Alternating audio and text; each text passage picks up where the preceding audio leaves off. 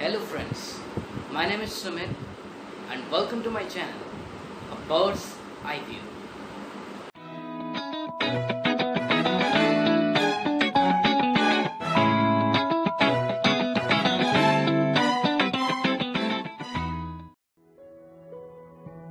So basically this is my first video in the Bird's Eye View, and hence it becomes quite important for me to make you understand the objectives and roles of my channel. So before going into the video, I would like to have a short conversation on what my channel is all about. So the Bird's Eye View is meant to provide information and facts on different issues, different topics, different people and different places. So a lot of things are there on which we are going to make videos, on which we are going to provide you with facts, and not just facts but research and detailed information that will be helping you in different arenas of day-to-day life. If we are going to talk about different political issues, certain geographical issues, certain controversies, certain movements, we are also going to provide you with travel documentaries, and then we would be also having some documentaries on legendaries, on legends, on history, people with a lot of importance who have been forgotten or who are talked about a lot. So there are a lot of things which are coming up in my channel. So the basic aim of the channel, as can be seen, is that to spread knowledge. In India, it's a saying that knowledge is like an infinite ocean. So obviously we would not be able to provide you with all the facts. So we want your cooperation and would expect a return of different unique facts which even would be new to us. So we are going to provide you with detailed and researched facts on different aspects of a particular topic or a particular place or whatever I said before, and all these things could be provided you within a short span. So A Bird's Eye View is a novice channel, and we will like to have your support through your subscriptions. Do subscribe my channel, press the bell icon to get the notifications as soon as I upload a video.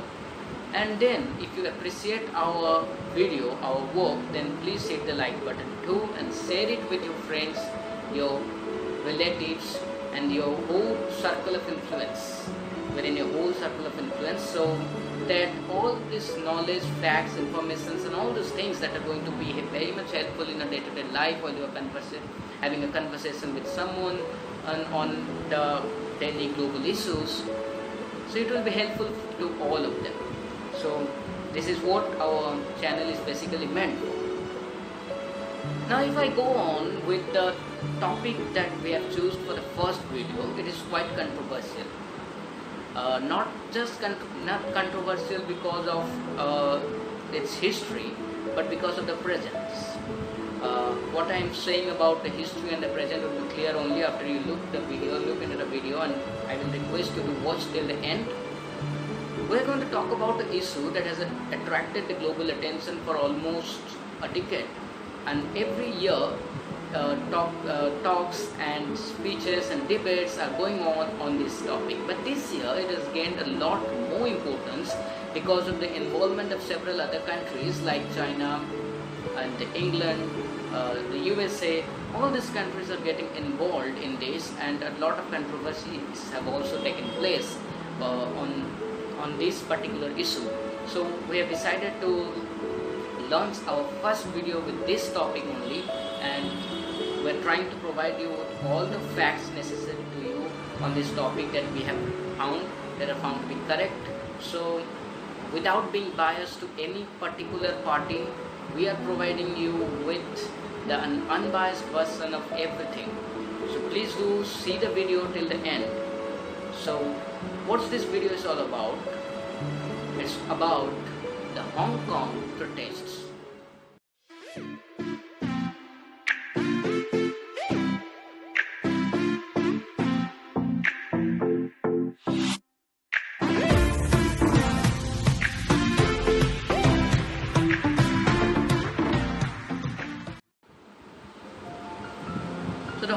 protest has been going on for a long time now, but it has gained a lot of attention in the year 2019 because of its magnitude.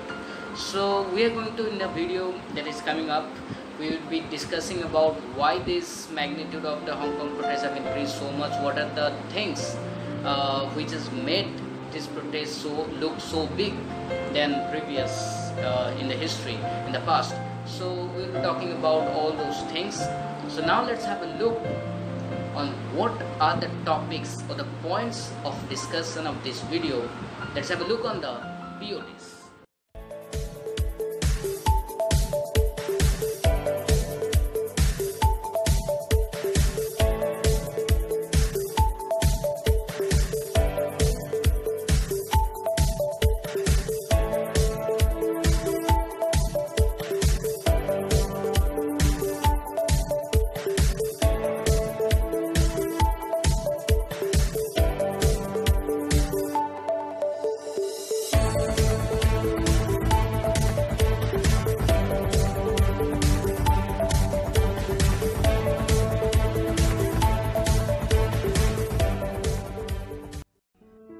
With these PODs on hand, we are going to venture into the depth of this topic on this issue with researched facts.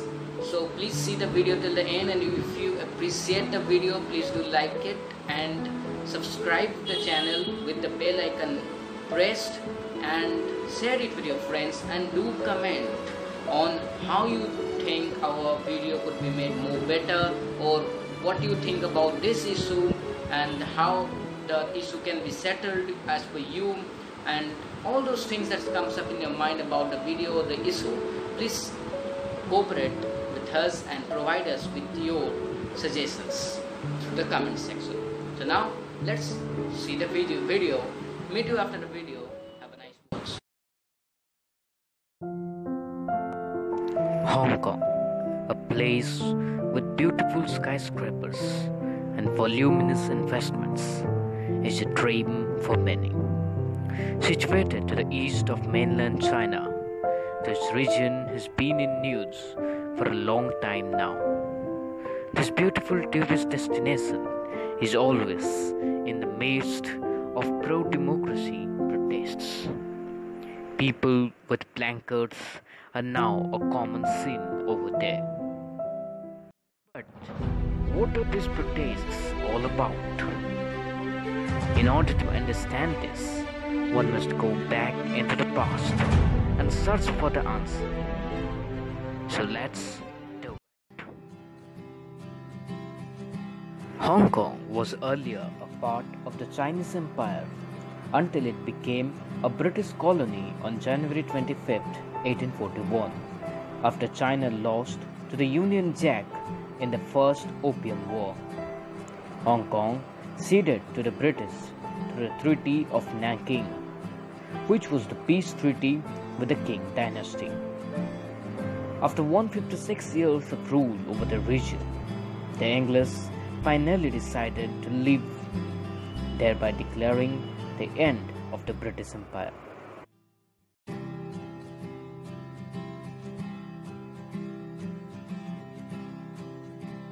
But like every other British decolonization, they left behind a series of complex controversies and problems.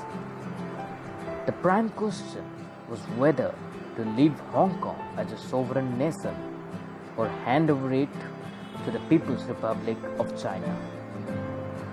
But after the so-called talks among them, they proposed to allow China to have a partial control over the region and make it a special economic zone which would have its own legislative, economic and justification powers. After all these controversies, Hong Kong finally became a part of China on 1st July 1997. When its special administrative zone status, Hong Kong kept governing its own systems, separate from mainland China.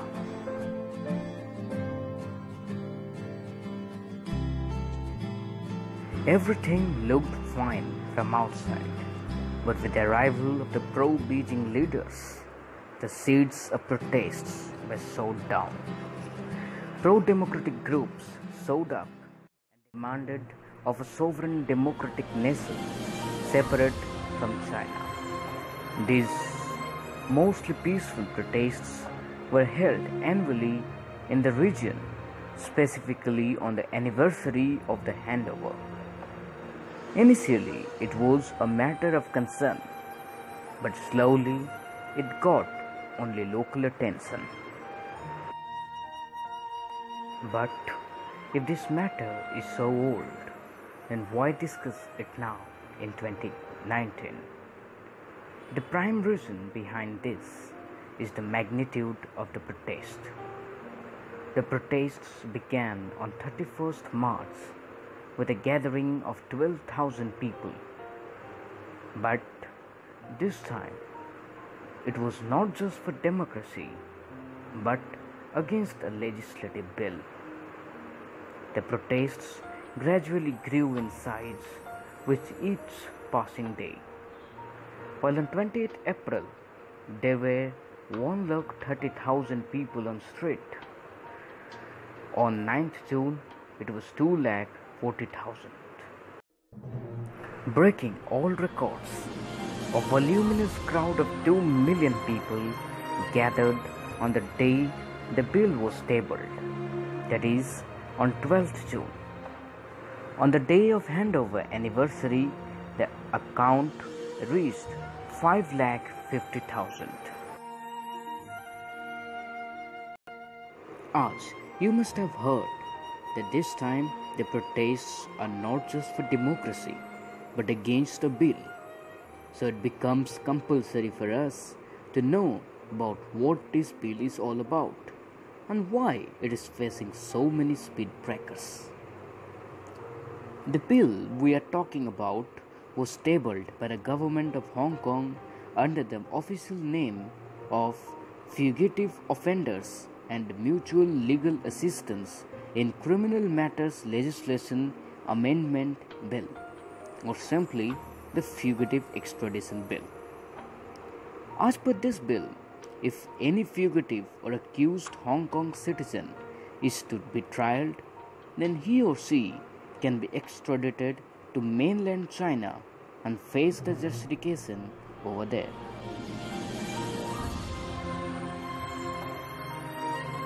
This bill came to existence only after a Hong Kong couple was found convicted in a homicide in Taiwan.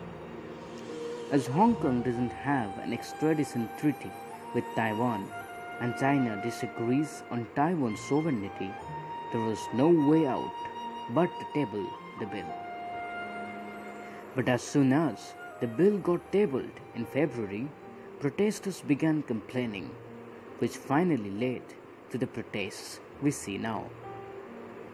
As per the protesters, who include lawyers, students, teachers, and people from all spheres of life, the bill is a way of curbing the remaining democratic rights and throwing the people into the clutches of communist justification.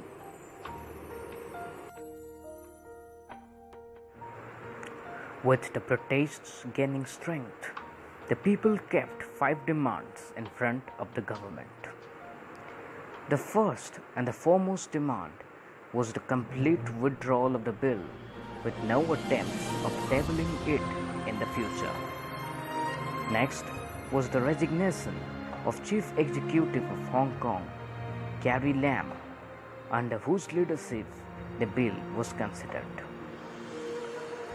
Third was the release and exoneration of protesters, while fourth was the accountability of police force.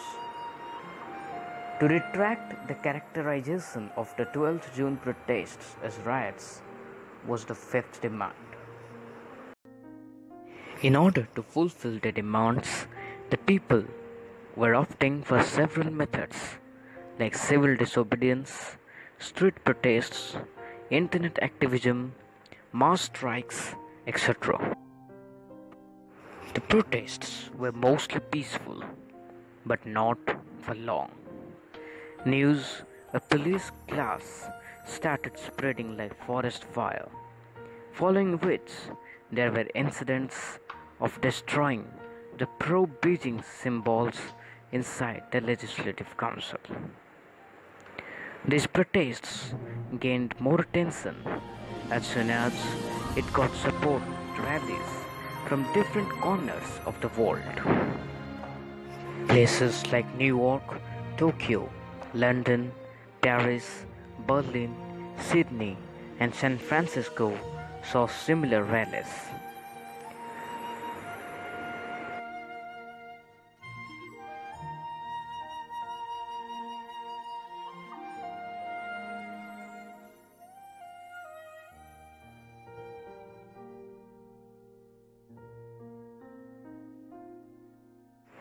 Many persons of influence, which included Britain's Foreign Secretary Jeremy Hunt, English PM Theresa May, and US President Donald Trump, commented in near support of the protests.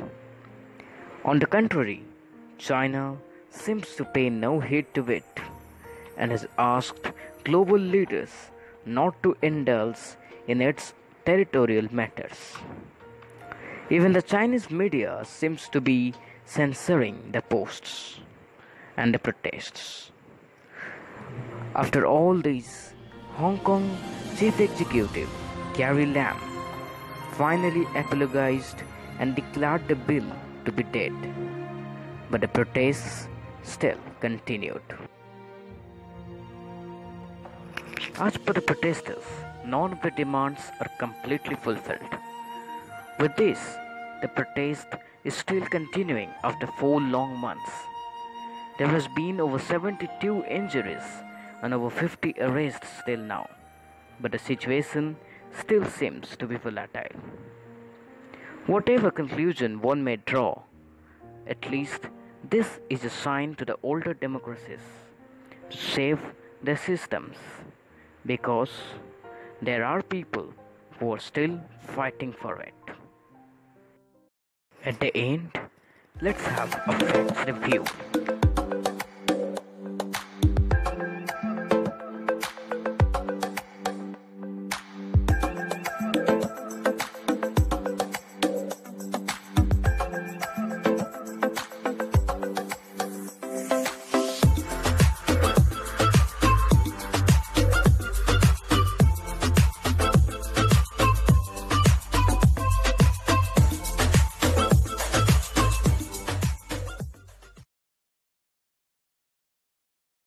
So this is the end of it, but not of the issue, but of the video.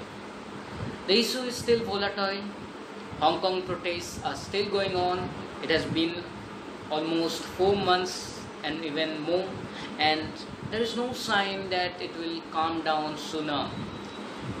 A lot of pro-democrat people are on the streets, and recently some deaths have occurred, whom the protesters called martyrdom. So all these things are going on, and democracy is obviously an important issue. Democracy is the need of the hour, and every country must appreciate that. But still, if certain countries are not appreciating it, then it becomes an issue like this. Hong Kong protest has been a remarkable movement, a pro-democracy movement, which has been appreciated by many countries, but has also been disagreed by many others. So what are your views on this? Please help us know, and as I had said before also, please do like our video and help us grow our channel into a bigger family. So next video is coming up to you very soon, and till that you would have pressed the bell icon. You would be getting the notifications as soon as we post a video next.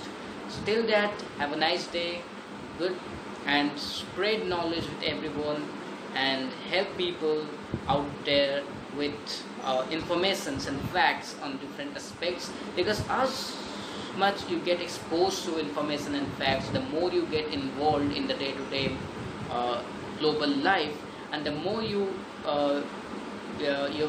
broaden your mindset. So with that note, Thank you very much for watching this video till the end. Namaskar.